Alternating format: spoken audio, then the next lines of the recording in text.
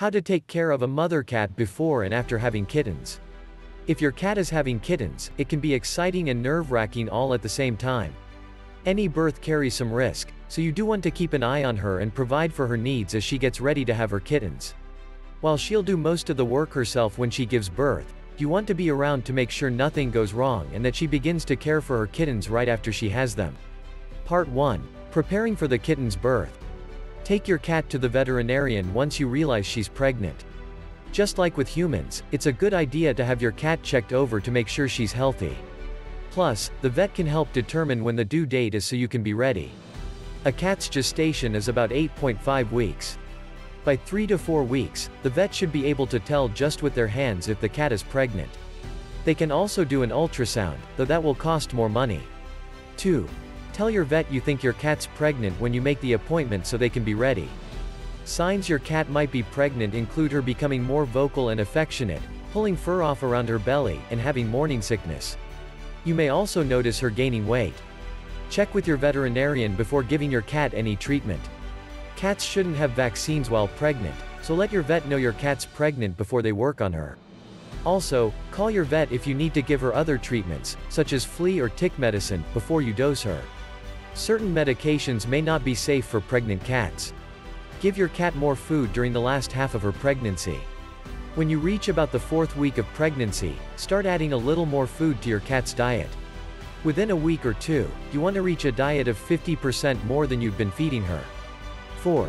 Don't start giving excess food early in the pregnancy, as that will make the cat gain weight. In the first few weeks of pregnancy, the kittens will get all the nutrients they need from the mother's regular diet. Switch to a food made for kittens over several weeks. About the same time you begin adding food to the cat's diet, start switching her over to a cat food formulated for kittens. That will ensure both the mother and kittens are getting the nutrients they need. 5. To switch her over slowly, replace a little of her food the first day with the new food. Each day, add a bit more of the new food and a bit less of the old food until you've gotten her completely switched over. You can do this over 2 weeks or so. Set up a nesting area out of the way. Pick an area that's away from the traffic in the house. If you have other pets, try to keep them out of this area. Put down clean blankets, sheets, and/or towels to provide a nesting area. Cats often like enclosed spaces, such as a laundry basket or box, for giving birth. Pick one with low sides so the mother can get in and out easily. Make sure to choose blankets and towels you don't mind getting dirty and that you can wash easily.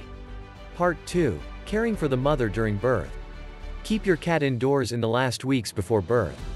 If your cat isn't exclusively an indoor cat already, you should make sure she stays inside starting in about the 6th or 7th week of pregnancy. That way, you can keep an eye on her during birth, and you'll be nearby if anything goes wrong. Plus, you'll be able to care for the kittens as needed. If your cat has the kittens outdoors, it may be difficult to find them and care for them, which can be dangerous if the weather is too hot or cold. Plus, predators could cause trouble for the mother and her kittens even in good weather.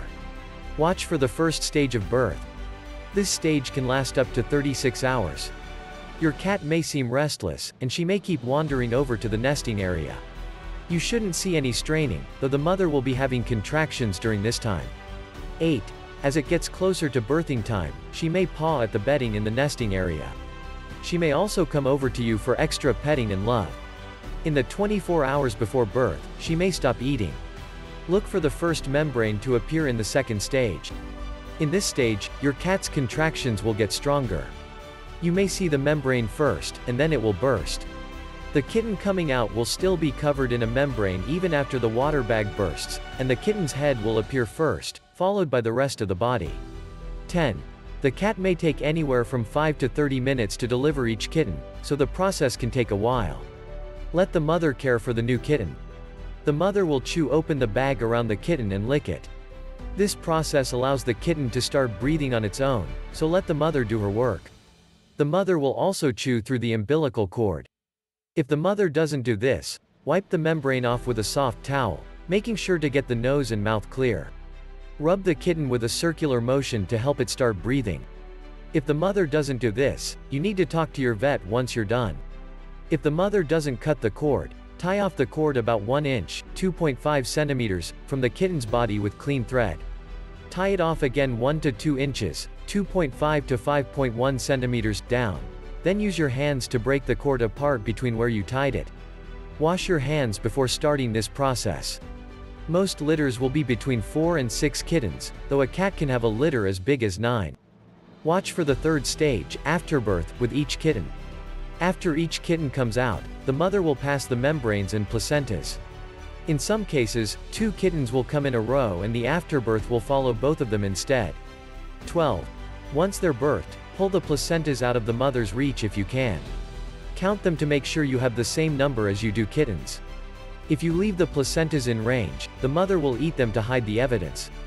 If you don't have enough placentas, you'll need to talk to the veterinarian, as placentas that aren't passed can cause infections. Don't panic if the mother stops in the middle of having kittens. Some cats have interrupted labor. They may stop giving birth between kittens. They'll eat, take care of the other kittens, and drink water. It may take up to 24 hours for the cat to start again.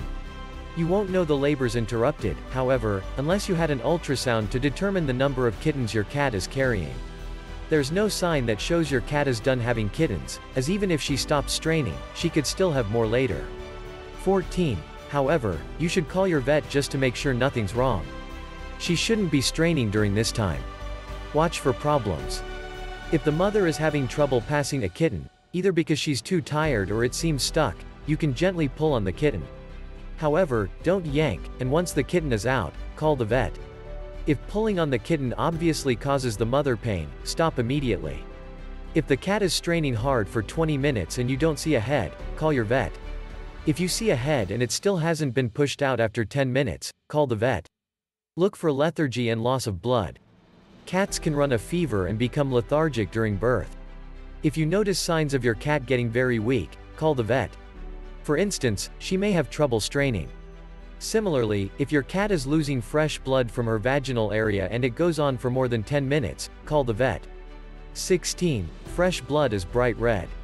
Part 3. Providing for the mother and kittens after birth. Make sure all the kittens are dry if the mother doesn't have the energy. Gently rub the kittens off with a dry towel to get off as much liquid as possible. If the kittens are damp, their body temperature could fall quickly, which can be dangerous. Also, change out the blankets and towels in the nesting area after the mother is done giving birth. They will likely be soiled. Wrap a warm water bottle in a towel if the cat ignores the kittens. Sometimes, the mother will not take to the kittens right away, if at all. If she doesn't, you need to keep your kittens warm. Fill up a water bottle with warm water and wrap it up in a towel. Place the bottle in with the kittens for warmth. Talk to your vet if the cat is ignoring the kittens. Assist the mother as she cares for her kittens. The mother cat can do most of the caring for the first few weeks until the kittens start to climb out of the basket for adventures. Clean the water bowl daily to keep it fresh for the mother and make sure all the kittens are getting milk by watching them feed. Some small kittens may not be able to feed on their own. If they can't, talk to your vet about how to hand feed them. Look for greenish vaginal discharge in the weeks after birth. Reddish-brown discharge is fine for up to 3 weeks or so after birth. However, if it is green instead or it smells bad, you need to take your cat to the vet. A little green discharge immediately after the placentas are expelled is okay. Continue supplementing the mother's diet until the kittens are weaned. Keep her on the kitten food you've been giving her and continue to feed her the extra 50% at meals while she is providing milk for her kittens. She will still need that extra nutrition to produce milk for the kittens until they are weaned at about 4 to 5 weeks. 21. As your cat gets closer to weaning, she may even need twice the amount of food she was getting pre-pregnancy. Set the water bowl out of the kitten's reach until they wean. Kittens don't need the water, and they can drown if a bowl is left in with them. Put the water outside the container or up higher where they can't reach. However, be sure to provide your mother with plenty of fresh water while she's feeding her kittens.